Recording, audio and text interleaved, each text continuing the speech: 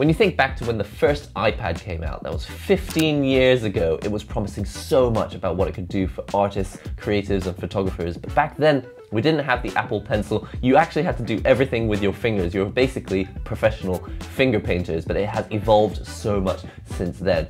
But even though we've got all of these cool new tools that we can use with the iPad, and it has definitely got more powerful, it's still lacking in one specific way that makes it not quite as good as analog pen and paper. That is until this little device came along. This is the TourBox Elite Plus, and it's the top of the line when it comes to their shortcut devices. It has buttons, wheels, dials, haptic feedback, and so much more. But today I'm going to tell you the real reason why you just can't stop thinking about buying one. To put it simply, for anyone doing anything creative, the iPad combined with an Apple Pencil is probably one of the most powerful combinations ever. But there's still one massive drawback. Everyday actions that should only take one step tend to take two or more, leaving you with that feeling that maybe it's better to just go back to your desktop, or worse, go back to analog completely. That's where the TourBox Elite Plus comes in. After almost 5 years of other models with the Neo, Elite, and Lite editions, the Elite Plus is the first TourBox to be compatible with iPad. When I need to handle photos in Lightroom, animate a stream alert, or do some illustration, TourBox makes everything easier. I'm Nihongo Gamer, an artist dabbling in comics and photography. This is Focus Lines. Let's show you why the TourBox Elite Plus is the missing link that every iPad creative should be checking out. Just want to point out that this product was sent to me for the purposes of making this video, but I don't have to say anything specific about it. I don't have to send it back at the end, and all opinions are my own from actually using this device. First, let's talk about what this device does. Every button, wheel, and dial on the Elite Plus can be set to functions that normally you'd have to tap the screen or use a computer keyboard to access. Now, if you're new to digital art on the iPad, you may be thinking, well, I can just use the touchscreen gestures to zoom in and out and rotate and that sort of thing.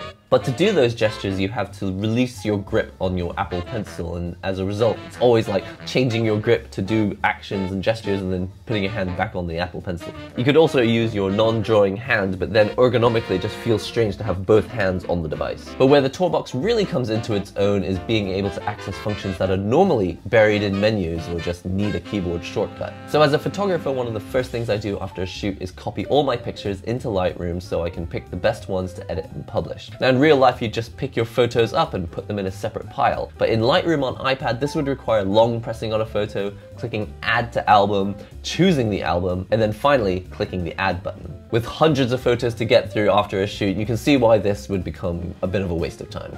Well, imagine my relief when I discovered that the TourBox on iPad can help me bypass a lot of this. Combined with the speed of Lightroom on iPad and the flat jog dial set to skip rapidly through my images, I simply tap the D-pad to flag, unflag, or reject photos depending on whether I want to edit them later. I can blitz through this process at breakneck speed, all while having one hand free for coffee. Now this raises the question, why don't I just use the built-in gestures so I can flag and unflag my photos in Lightroom? Let me show you. Unfortunately, this feature can only be accessed in flagging mode, which you have to access by pressing this star icon. From there, you have to aim and tap on this tiny flag icon at the bottom of the screen, or swipe up and down on the right side of the photo. Seems fine, right? Well, in addition to hovering over the screen, causing undue tension in my hand, swiping up and down itself can be a hassle. Swiping left and right is a different motion. You have to watch the iPad animate every photo sliding past and stopping before you can perform any gestures, and even if you skip this animation by tapping on the film strip below, the size of the thumbnails keeps changing, so tapping on the same place sometimes advances to the next photo, and other times just skips one altogether.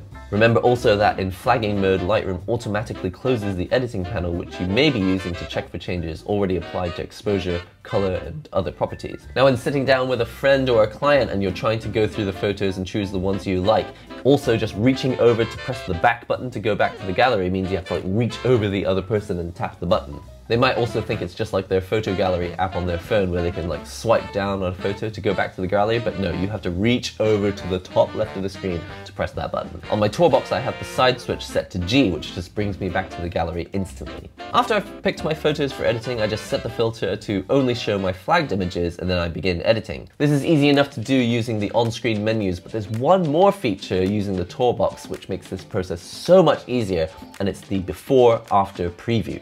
Normally you'd have to long press on the screen and wait about a second before the iPad switches to the unedited version, and that may not seem like a long time, but when the edits are really subtle, you sometimes want to flick back and forth between versions more quickly. That 1 second delay quickly ruins this feature completely, but with the TourBox key set to the before-after preview shortcut, I can flick back and forth with no delay whatsoever. Game changer. And if there are details I want to check by zooming in and out, I still don't have to reach over to the screen because the TourBox also has gesture simulation. So for simple zooms into the middle of the photo, I can just roll the center dial. Once I've edited my image and I want to copy and paste my settings to other photos, again, it's just a case of pressing my copy paste shortcuts, which I've set to the 2C button. You have to confirm which settings you want to copy, but pasting the settings is just one click. If there's anything I dread as a photographer, it's knowing that after I've taken hundreds or thousands of images, I'm gonna have to go home and sift through hundreds or thousands of images. Sometimes I actually end up taking fewer photos so that I can avoid sifting through all of them.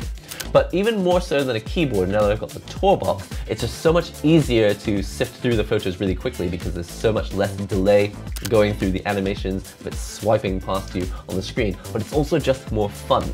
When you've got knobs, rolly dials, and dials that spin around, and you can actually click all of them in with haptic feedback, so you know exactly how fast you're turning them because they click every single time.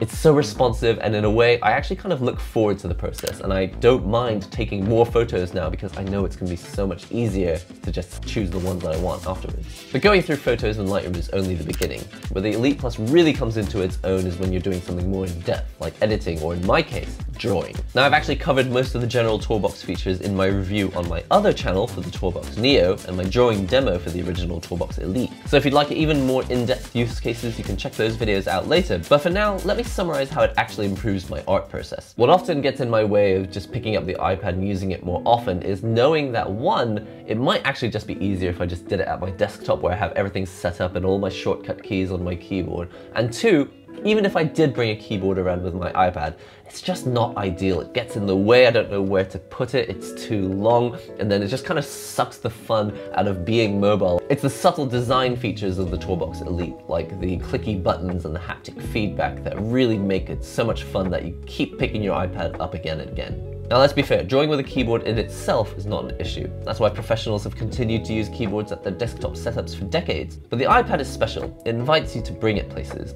Sat on the couch, in a chair at a cafe, on a train, you name it. But once you get that keyboard out, you remember why you left the house in the first place. Where do you put the keyboard? In front of the iPad with your drawing hand outstretched, under the iPad while drawing on a stand, to the side of the iPad pushed out to the left because keyboards are generally longer than necessary. Even if you do find a somewhat portable keyboard, they often feel nowhere near as nice as the mechanical keyboard you have at home. And with no real feedback, you often end up looking down at it to make sure that your hands are in the right place anyway. The TourBox Elite Plus has kind of handled these issues for me in a few important ways. At less than half the length of a regular keyboard, you can place it right next to the iPad in a more ergonomic position. It may look strange, but the buttons and dials are positioned carefully so that you can roll the dials and hold down modifiers like Shift or Control, all at the same time, which multiplies the number of functions that each button can perform. This means that most buttons and dials have 3 or more different functions, and that's not even counting the ability to set different shortcuts if you double-click them. The other thing about the shape is that you naturally rest your hand vertically, which is how I use my vertical mouse on a desktop. As far as I'm aware, this is a more natural resting position for your hands, and it prevents you from locking your wrists to the table or needing to bring a wrist rest with you. The way the buttons are laid out also encourages you to hold the device loosely instead of locking your hands into the unnatural Control-Z pose. And since every button or cluster of buttons has a unique shape, you never have to look down to know what you're pressing. I even tried balancing it on my leg, and although it's not ideal, it does work. If you've only seen it online, you won't realize this, but the TourBox is actually designed with what seems like a weighted plate on the inside. 4 rubber feet keep it firmly in place to prevent it from sliding around too. Most keyboards for iPad are wireless, but until the TourBox Elite, these devices had to be plugged into the PC with a cable. The Elite Plus brings along with it wireless connectivity to the iPad with dual channel Bluetooth, so you don't have to pair and unpair every time you switch devices. That being said, I still have to tap the sync button to help it find the new device after switching. Now there are literally hundreds, if not more, shortcuts in an app like Procreate or ClipStudio Paint when it comes to drawing. But what I really want to point out is that The TourBox doesn't make it easy to access shortcuts that are just kind of nice to have. Shortcuts are the reason why digital art software is even usable at all. Like, if you didn't have shortcuts, digital art would just be a massive pain. But because we have shortcuts, that's how digital art makes itself almost as easy to use as art tools, like analog tools. So shortcuts are not just features that are kind of nice to have. The TourBox kind of opens your eyes to how crucial they are. Like, if you don't have them, digital art just kind of sucks. Well, it doesn't suck, but it's just, makes it kind of like, I don't want to do it. When drawing analog, you can lean in to see more details. On an iPad, you have to use your hands to do a zoom gesture. Simply rotating a piece of paper, try the rotate gesture that only kicks in after a set angle. Want to erase fine details and then large areas? Try double tapping the Apple Pencil to switch to the eraser tool. Opening a menu, dragging a slider, erasing, then opening the menu again, dragging the slider a second time to find a bigger size, and so on. I could go on, but I think you get the picture. What the TourBox does that even a good keyboard usually can't do is provide the perfect set of buttons, multiple different rotary dials for different use cases, and modifier keys to triple or quadruple the number of functions available, so that interacting with a digital app can almost be as fun and intuitive as doing things analog. Now, I've probably made it sound like the TourBox Elite Plus has massively improved my life, and of course in many ways it has, but there are still some things where when I'm using it I'm like, this should have been changed, or this really needs to get better, or like, why is it like this? Let's go through some of the issues. First up, the iPad thinks that the TourBox is a keyboard because it is able to access keyboard shortcuts. But obviously it's not a keyboard, and so because there are no letters on it, you can't type anything. So when you tap on something like changing the name of a layer, it's like the on-screen keyboard doesn't come up automatically anymore. Sometimes it wants to show you the keyboard and sometimes it doesn't, and that's just kind of frustrating. I would love if they had a teeny tiny cheap keyboard, like about the size of your palm, that would just slide out of the base of the TourBox Elite. Next up is the dual channel Bluetooth feature. Although it's nice to be able to pair to like a Windows PC and also be hooked up to my iPad somewhere else, I do still have to press that sync button, and that's on the base of the device, which brings me on to my next con, which is like, why is the power button on the base of the device? Put the sync button and the power button on the top or the side of the device. It won't look ugly.